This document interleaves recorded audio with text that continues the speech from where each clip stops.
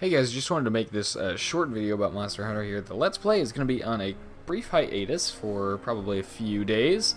Anthony and I are going to be working on getting better armor, and on top of that, or outside of that, I'm also going to be, of course, trying to track down the Elder Dragons in the 3 areas given, which I don't want to drag you guys through because it will be boring. So, brief hiatus on the Monster Hunter World Let's Play.